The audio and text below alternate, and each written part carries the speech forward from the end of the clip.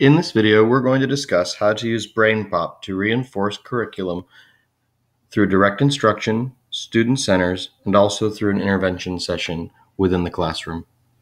So I'm going to go ahead and go to my course, and I'm going to notice that on the left-hand side, I've already installed Brainpop as an application in Schoology. Brainpop can also be used as an external resource, but most functionality will be better served if it is done within the Schoology platform. Once I click on Brainpop, you'll notice that the application appears within Schoology itself. There is audio for this, but I've gone ahead and muted that so that we can narrate through my process here. Let's pretend that I'm an 8th grade algebra teacher and I'm interested in getting more information about polynomials. All right, so I'm going to go ahead and click on Math. And I'm an algebra teacher, and I'm looking specifically for information about polynomials. You'll notice also there's a search bar. I can type in polynomials here and get some more detailed information that way. But in this case, I can find this here. I'm going to go ahead and click on polynomials. And you'll notice that there's a movie that I can have students watch. There are also quiz opportunities. There are concept maps. I can assign the students an option to make their own movie. I have a game feature where I can embed a game into the students' experiences. There are some resources here, and then I can also embed other activities and assign them to students.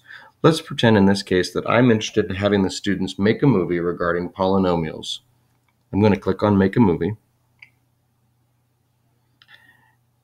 and it gives me an option to do so.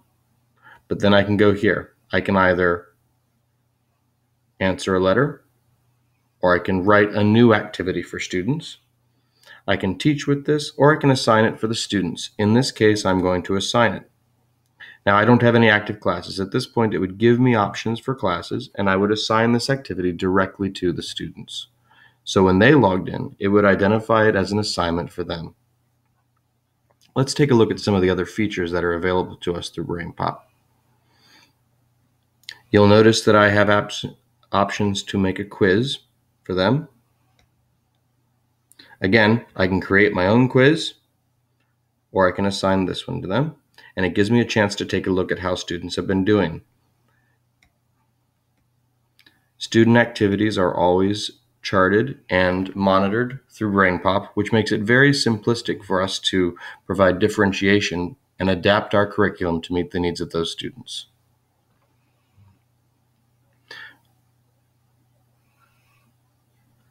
The last thing we're going to look at regarding Brainpop is this search feature that I mentioned earlier. Let's say instead of going through and looking at the unit, I am interested in learning more about polynomials by using this search feature. Well, you'll notice the topic immediately comes up, but I also get specific resources for my search function. In this case, I have a game that I can look at, and I can also search some educators' resources for more information. This will give me more information regarding a specific topic rather than looking through the units and browsing. For more information about how to use Brainpop within Schoology or to use Brainpop in general, contact your ITTS and we'd be happy to help.